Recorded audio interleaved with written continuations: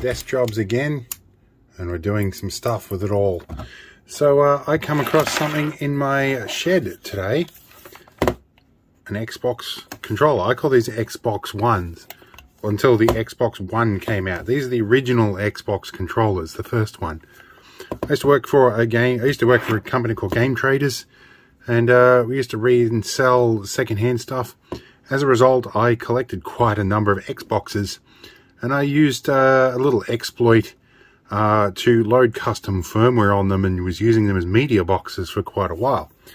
But chances that I'm going to ever use this controller again for a media center are pretty much nil. Now, this is definitely one I had from my Game Trader days, because there's a lot of cable on here, and there's even an extender. So we're going to go all the way up to the end. Now, there is this little adapter here as well that would go into the Xbox. Now, fun fact with these are basically an off-the-shelf USB controller. So you can just put a standard USB plug on these, such as this one, and with the right firmware you can use them on a PC. Basically, the original Xboxes were more or less off-the-shelf hardware with a few modifications. And there was a lot of things you could do. They used standard IDE drives. So, for instance, when once it had booted up and the IDE drive had been unlocked from the chip on board, you could do a hot swap within a few seconds to another drive and then feed it some firmware. And yeah, from then on you could do whatever you wanted with it. But yeah, it was kind of handy in that you could replace standard parts with them. In any case, today we're going to take this little adapter off. We're going to convert it into a USB one, and we're going to hear a bunch of people cry out in pain. I could do worse, but yeah, we're going to have some fun with this.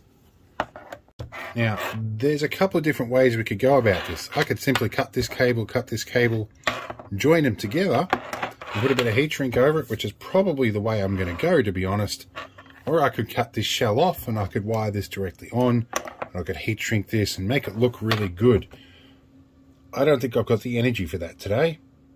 This is just a simple little desk job, so I'm going to make an adapter for this.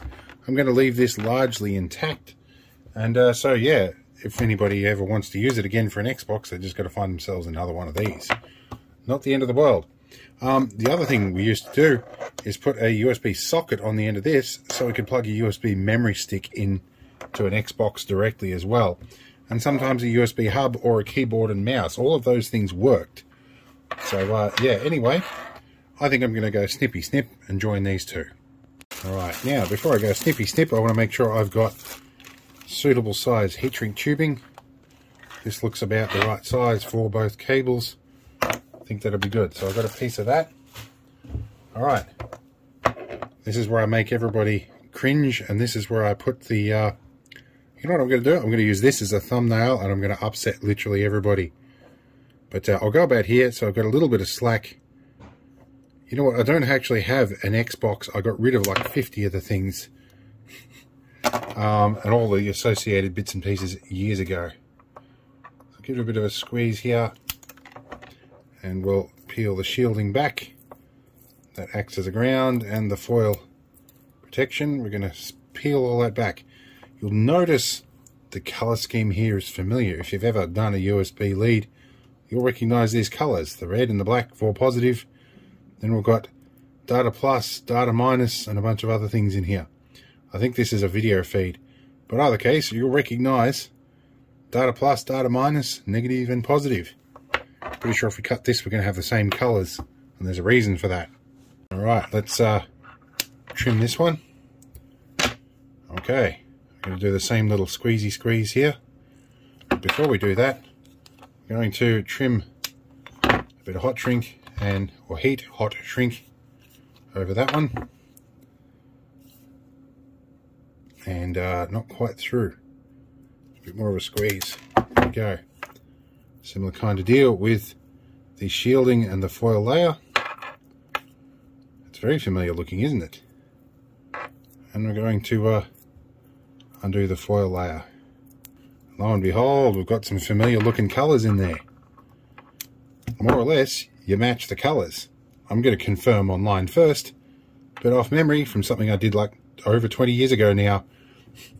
And yes, it's been 20 years, guys. I know I make you feel old. I feel it too. But anyway, I'm going to go just double check that I can match these colors, but I'm pretty sure we just join the colors. And yep, it pretty much is that simple. Turn the soldering station on here, some flux core, 6040 tin lead solder, the dangerous stuff.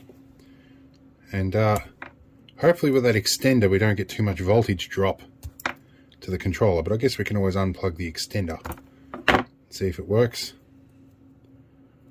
So I'm going to strip and prepare all of these, and we'll be back. Now I can hear you over in the back row there going, why didn't you just go to JCar and get yourself a USB connector? I could have, but I'm temporarily without a license and I live rural, so there's problems with that idea. And I have a metric crap ton of stuff that's going to the skip bin soon, or e-waste, so I thought I'd make use of one of them cables. Now, because if this doesn't work, this is where that controller is going as well. I'll probably need some fan exhaust ventilation over here. Turn our outlet fan on. And we're going to match all our colors up here. And yes, I'm taking the cheats way out and just twisting these together and soldering them, because this is a job for me and not for everybody else in the public.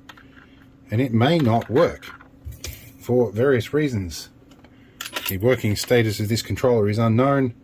It's been sitting in storage for more than a decade, so it's best that we don't take too much cost or too much effort in trying this out.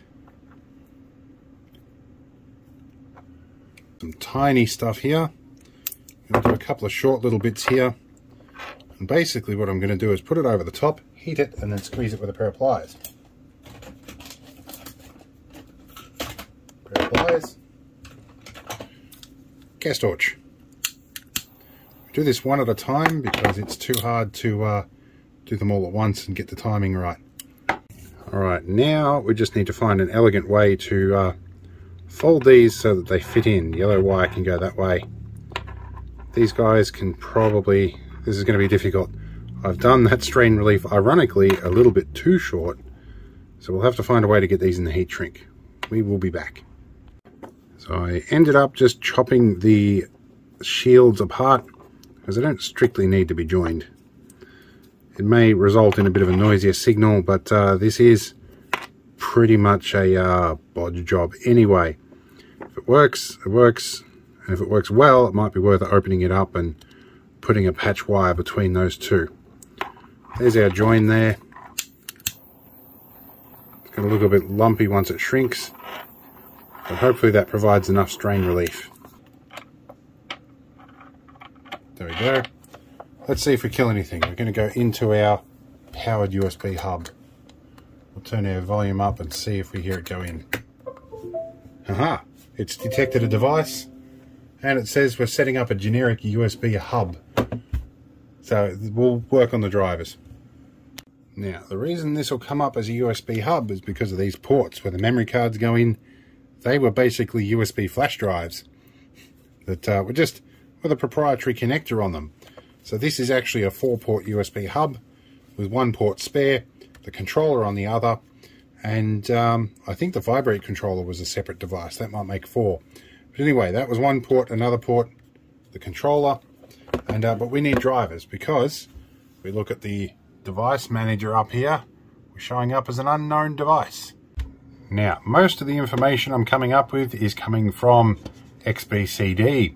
This is stuff that tells me stuff I already pretty well knew, but this is a pretty well arranged information source that will tell you all about this. I will put the link below. Alright, you might hear my apprentice in the background because it's game time. It's that time of night.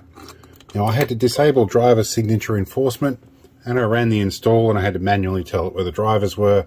All of that stuff is explained on that page. Part of the install process caused it to restart. I'm still trying to figure out how to get the drivers to work, but there is a full description at that link, like I said. Alright, that looks a little better. I will do the cable later and do all the rest of this too. Alright, I had to disable Windows driver signature enforcement to install the drivers, but I got it working, and we're looking good. Let's go try it out. And And here it is under the human interface devices as an XBCD Xbox controller. Wonder what we can do with it. I've gone into the Windows joystick control properties. Let's see. We can see stuff moving around, all of these things. We've got some of these buttons here. All these different buttons are registering just fine. Okay, we have a working controller. Okay, we have joystick look at least working in Half-Life. So that's not too bad. None of the other buttons work yet. I haven't mapped those ones yet. We'll figure that out, but under the Windows joystick controller, all of the buttons are registering. So it works. And I'll work the rest out later. This is going to go on the apprentice's computer, so I'm going to do more on that. But this was just meant to be a quickie on how you can convert your old Xbox controller for a PC controller. Anyway, let's move on. I hope it was interesting. And I have more desk stuff to do for the next week or two until I get my license back. Anyway, we'll see you then.